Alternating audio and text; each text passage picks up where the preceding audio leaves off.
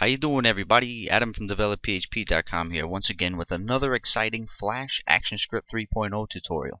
Now before we do any learning, let's take a peek at the finished product and discuss what we're setting out to do. We have a little application that has sliding doors on it. And what we're setting out to do is make sure when we animate our sliding doors that the proper section comes into appearance just at the right time when it should, when those doors are opening back up again. And this tutorial comes courtesy of Mike425, who is a Develop PHP forum member, and he's the one that requested to get a little help on making the sliding doors happen correctly. So I told him I would put a little something together, and he said okay, so that's why we're going through with it. Alright, first thing to do is create a new Flash ActionScript 3 file. And I'm just going to start from the very beginning, that way people who might be following along or watching this video will have a better understanding of what we're trying to accomplish and how to make it. So you can choose to draw out your graphic elements right directly on stage in Flash using the tool set, but I happen to have some in Fireworks here that I'm going to use. So I have some little doors, 1, 2, 3, 4, and a cover. I'm going to grab all 5 of those objects.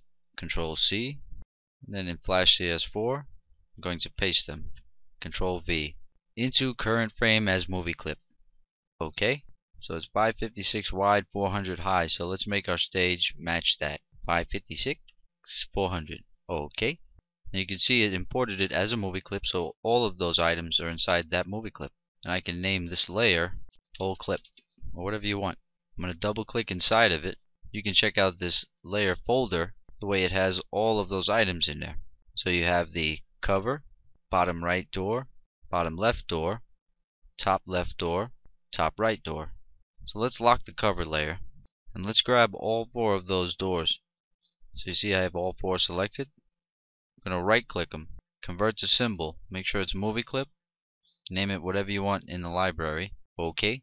Now let's highlight it and give it an instance name of sliding doors. So now the movie clip that contains those 4 sliding doors has an instance name of sliding doors. This makes good sense, huh? Let's delete these layers, we don't need them.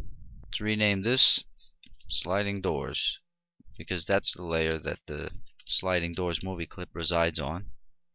The layer above it, let's name that cover. Now let's give it one more layer and rename that one buttons.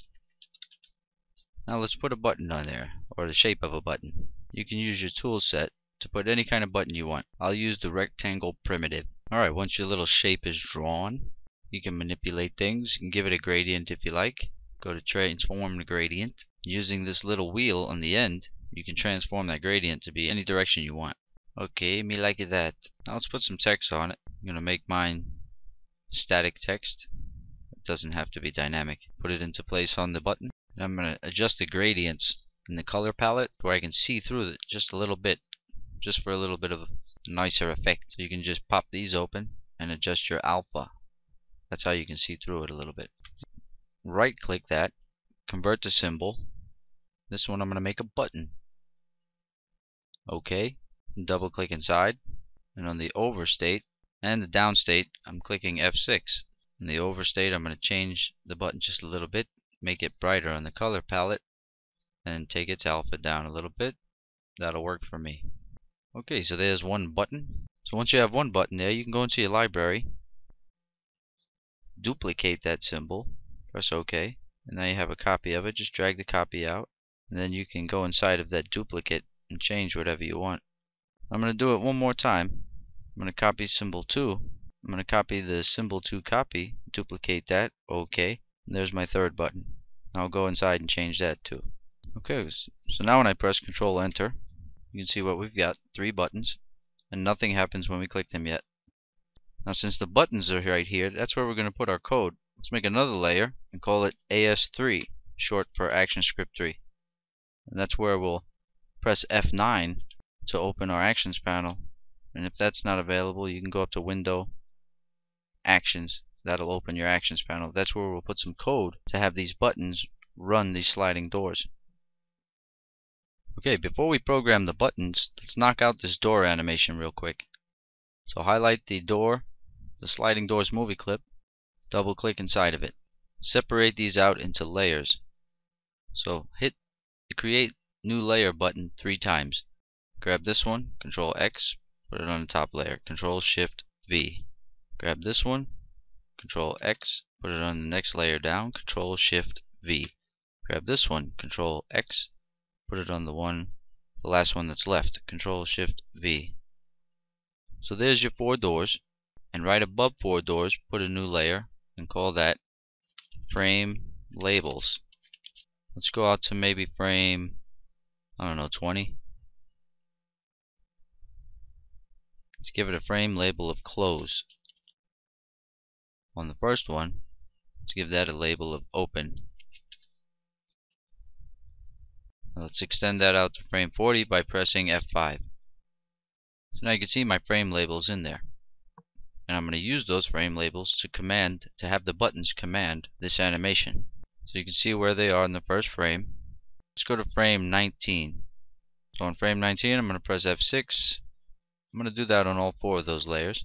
Then I'm also going to go to frame 40 and do the same thing. F6, F6, F6, F6. Actually, those should be on frame 20. So I'm going to move those over. You can just grab them and move them over. Okay, now, the ones in the center on frame 20, we're just going to simply grab them and move them. So I want to take it from this position here. So this one moves this way up, this one moves that way up, this one moves this way, and this one moves this way. So go ahead and do that. Okay, so once you get them directly in the corner, just make each corner meet up to the corner of your square or your empty hole behind it. So now you can see on frame 20, everything's wide open. You can go right in between and create classic tween on all of those. You can actually highlight them all at the same time. I'm just going to do them individually. Classic tween on all of those. And then you'll see you have a nice animation where they start at the close position, then they open, and they close. And you can just drag your playhead. So when these doors are open, behind them, that's where you want your page content that holds all your various pages. So let's go ahead and put a rectangle there. I'm just going to draw a rectangle primitive. So I'm going to create a new layer. Make sure it's on the bottom of everything. So drag it to the bottom. You can just grab these layers and drag them around. And that's where I'll put a rectangle primitive here. So on frame 20 I can see exactly what's going on. And I'm going to move that rectangle right into place. Put a little default text on it to say section 1.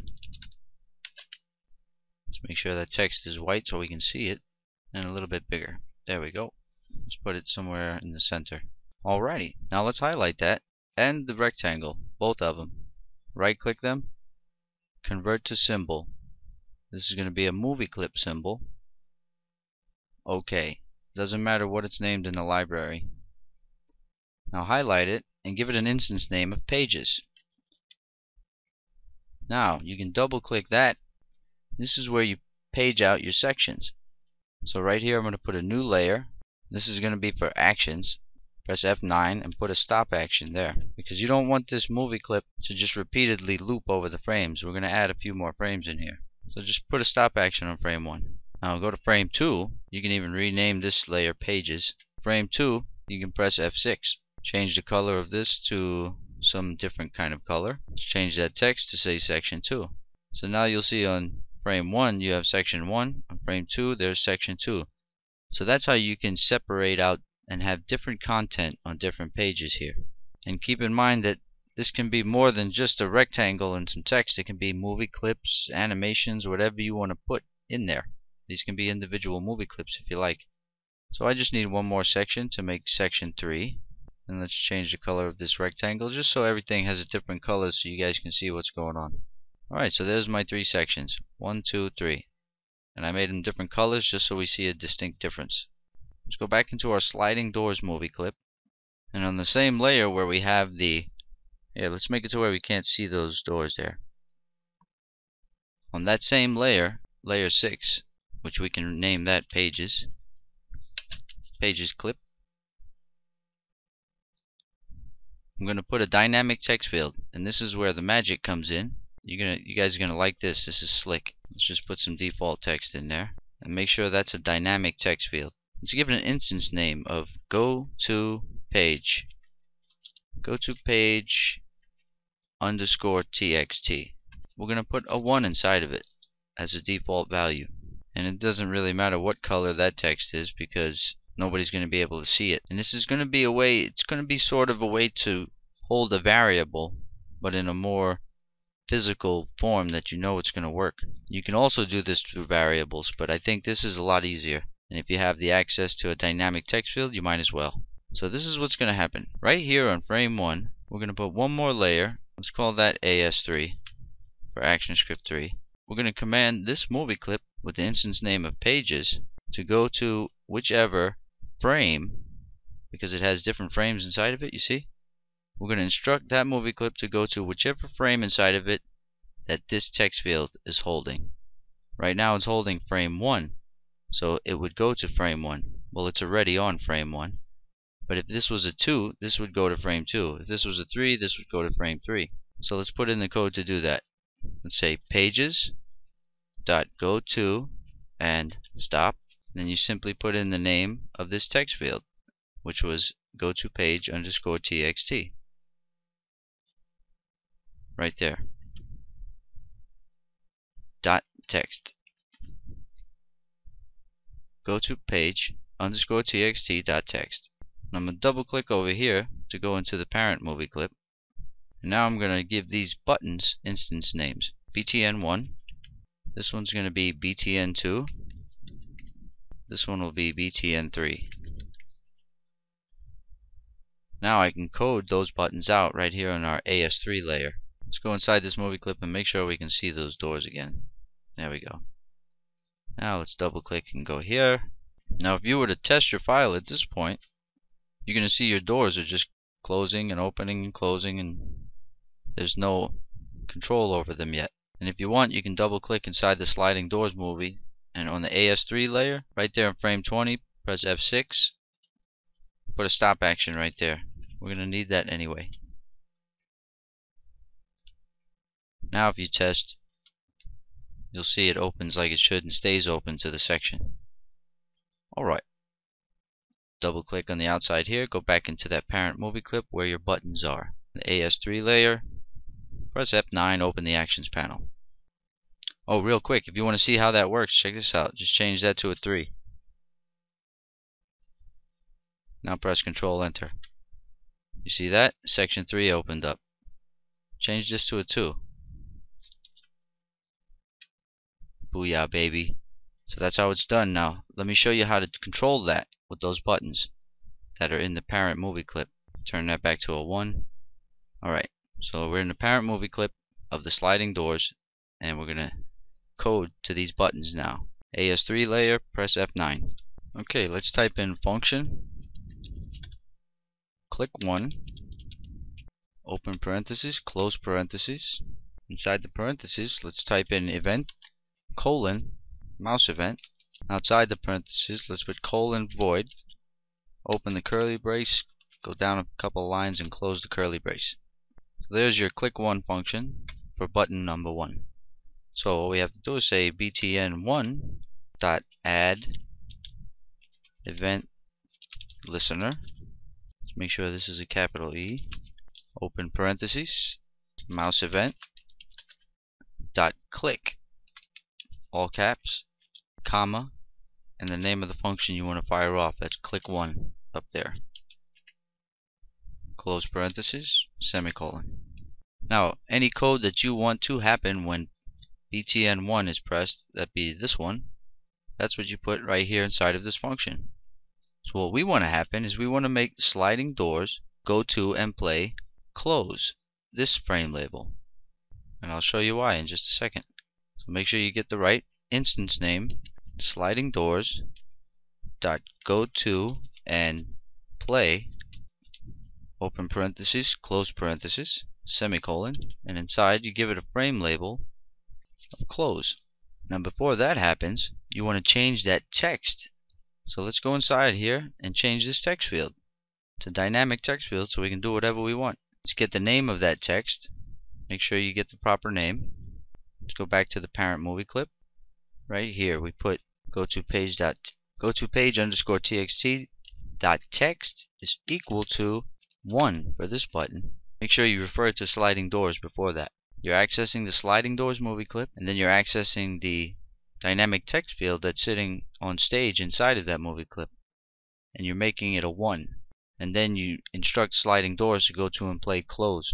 Now watch if I just take this whole thing, put 1 there, 1 there. Let's just change these to a 2. This one's 3, 3, 3, and 3. And I think that's it. Let's press Control Enter. Section 1 opens up when the application loads.